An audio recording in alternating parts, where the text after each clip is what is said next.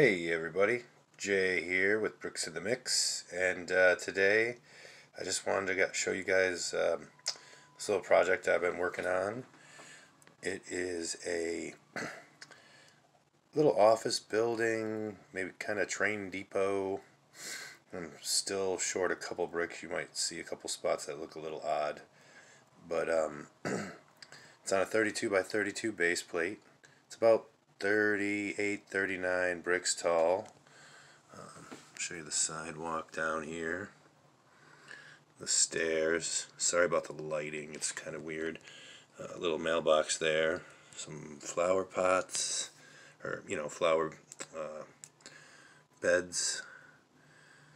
And on the first floor there's some offices and stuff. Same with the second floor. And it's got a cool kind of bay window here on the second floor. You got a little observation deck on the second floor and some rooms there. And now this is what it looks like when it's all taken apart. Here you got the sidewalk on the first floor there. Got a little office inside. Little reception area.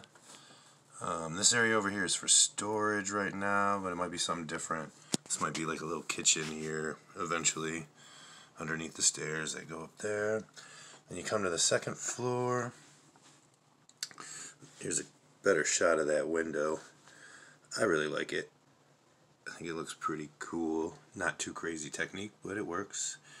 You come up the stairs right here, and you got a plant growing up on the side. You got a little bench. Then you go down the hallway. There's a couple offices with some technical looking stuff in them, keeping track of something. Then almost like a little break room. Got a slice of pizza there. And there's the hallway. Got some people walking down it. And the roof there with the observation deck. Then you go to, let's see here, there's the third floor. It's got kind of art. Linda made this. It looks pretty cool. I like it.